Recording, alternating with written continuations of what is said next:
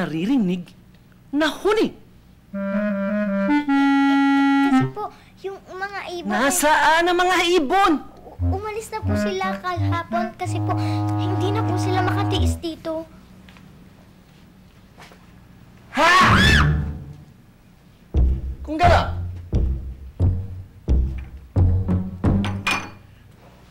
kayo ang humuni. Huni.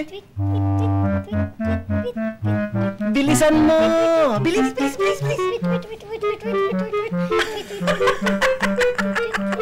Ay! Huwag ka tumigil! Huni! Tweet! Ika, huni! Sabay! Gandahan! Kahon! Miyaw! Pusa! Huwag kang tumigil! Tahon! Miyaw! Tuloy niya! Tuloy! Tahon! Miyaw! Di na nakayanan ni Stella at Felinda ang kasamaan ni Romulus. Nag-isip sila ng plano kung paano nila tatalunin si Romulus. Pero wala silang panalo sa kapangyarihan ni Romulus. Tanging isang bagay lang ang maaari nilang magawa para matalo nila si Romulus. Kailangan mainom ni Romulus ang isang magic potion na makakatanggal ng kanyang kapangyarihan. Saan naman natin kukunin yan?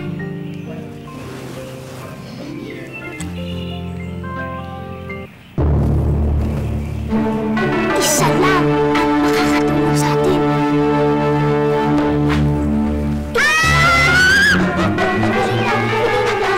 Kamatakot. Siya, si Remus. Ang kakambal na kapatid ni Romulus. Saan ka galing? Hindi na importante yun. Ang mahalaga, nandito ako para tulungan kayo. Alam ko ang secret formula ng magic lotion. Bakit hindi mo naman kalabanin si Romulus?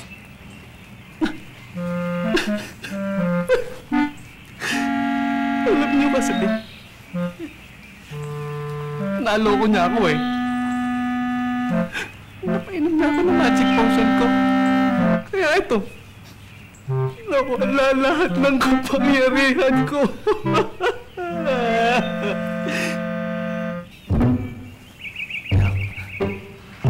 Huwag kayong mag-alala. Tutulungan ko kayo. Dahil kagaya ninyo, gusto ko na ring manahimik ang ating lugar.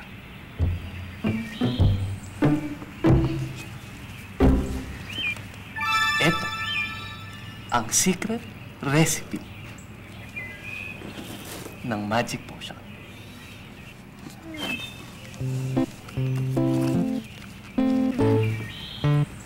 One-third ng lahat na bilog na dahon? Ibig sabihin ba nun, hahatiin natin ang lahat ng bilog na dahon sa tatlo at kukunin natin ang one-third? Tama! At para lalo ninyong maintindihan, puntahan natin ang puno ng kilabantara. Halika kayo. Halika, dali. Tayo. Ito na nga yun. Ito na yung puno ng kilabantara. Ang nakalagay dyan, one-third ng lahat ng bilog na dahon sa puno ng kilabantara. Tama. Kaya ang ibig sabihin, kailangan nating bilangin ang lahat ng bilog na dahon ng puno.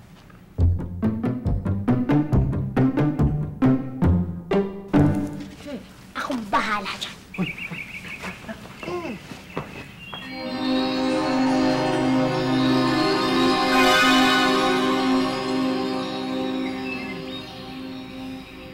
Ah, 30.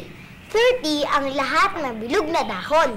Kaya ngayon, kailangan naman nating kunin ang one-third ng 30. 1/3 ng 30? Ano pong ibig sabihin nun? Para makuha natin ang 1/3 ng 30, ang una natin kailangan gawin ay hatiin ang 30 sa 3. Dahil ang 3 ay ang ating denominator. Hindi ba ang ibig sabihin ng denominator ay kung sa ilang bahagi nahahati ang isang bagay o grupo ng mga bagay?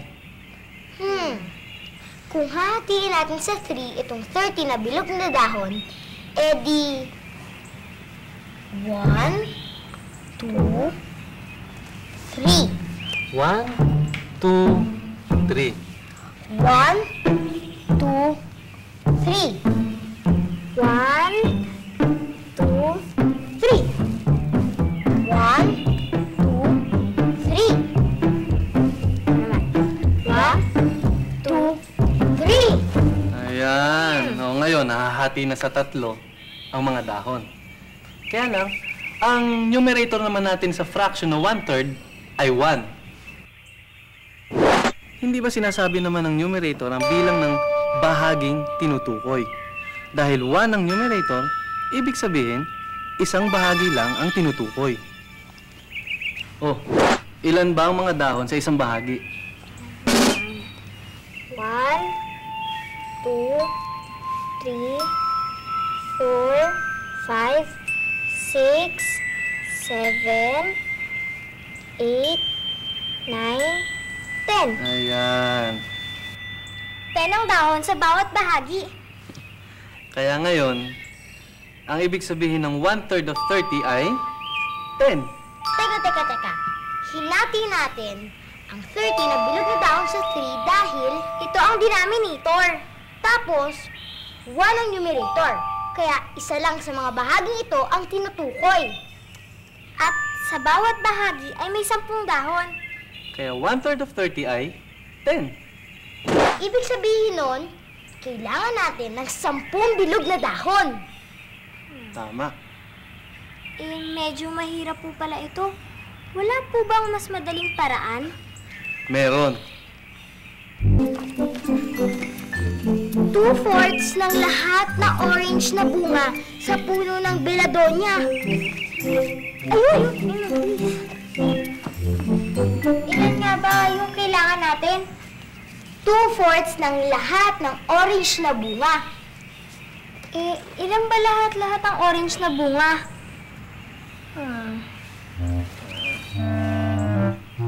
Estela, parang hindi ko yata kaya eh. Kinakabahan ako. Hi, Felinda.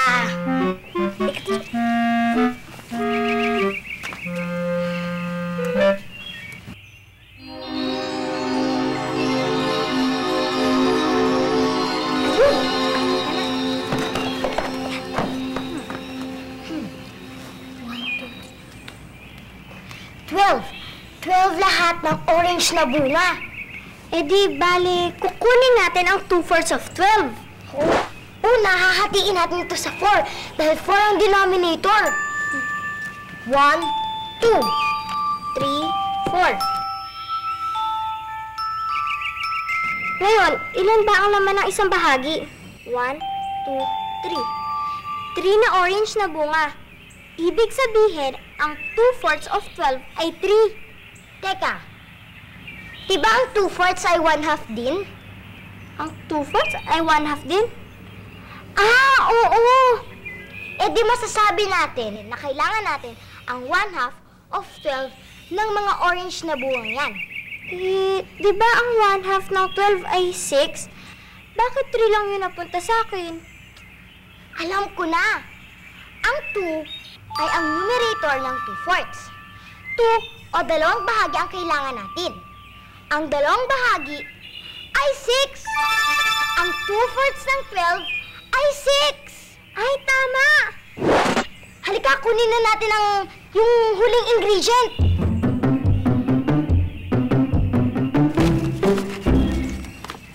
Three-fifths ng lahat ng itim na bulaklak sa hardinang sa dimpuntilya. Ayun! Kadali.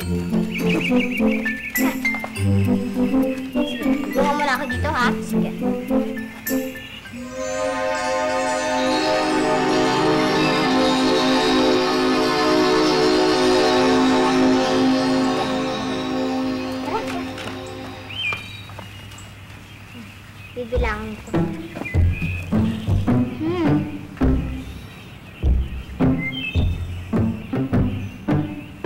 20?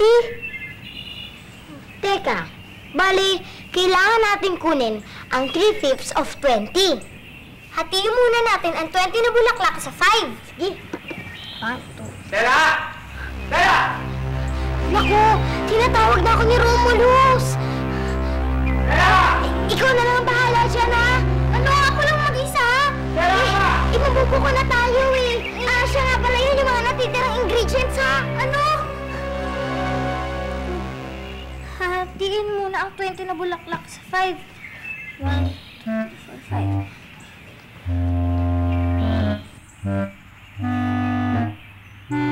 Ano nga ba itong gagawin namin? I-divide namin sa 5 ang 20. 1, 2, 3, 4, 5. 20 divided by 5 is equal to 4. 4 ang laman ng bawat grupo. Bali, 3 bahagi ang kailangan. 1, 2, 3, 4. Teka. Bakit hindi ko na lang i-multiply? 4 times 3 equals 12. Bali, ang 3/5 of 20 is equal to 12. Tama kaya? Tama! Hindi dumating ka. Tama yung ginawa mo. Yun sana ang shortcut na ituturo ko sa inyo kanina eh. Yung bang, yung whole number, dinivide mo sa denominator, pagkatapos, i-multiply sa numerator. Yung bang 20 bulaklak, i-divide sa 5, ang sagot, 4. Pagkatapos nun, i-multiply naman natin sa 3. Kaya ang sagot, 12. Bali, ang 3/5 of 20 ay 12. Halika na, paghalwaluin na natin. Sige, tayo na. Baka dumating pa si Romulus. Tara, dalian natin. Dali, dali. Halika na. Tayo na, tayo na.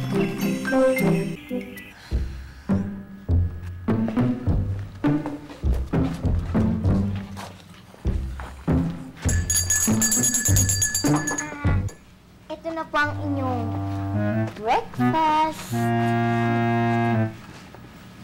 Sige na.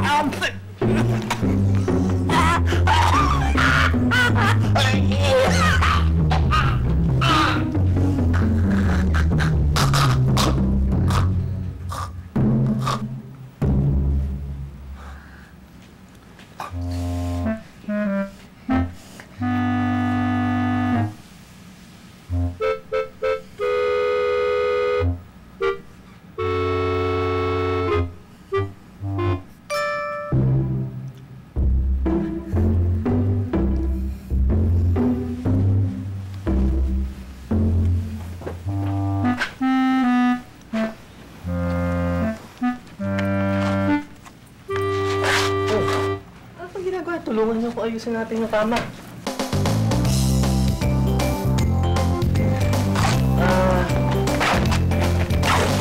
Maganda siguro pagandahin natin itong kwarto.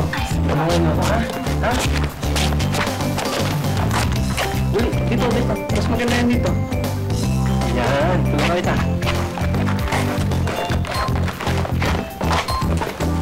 Doon siguro, doon. Tulungan kayo.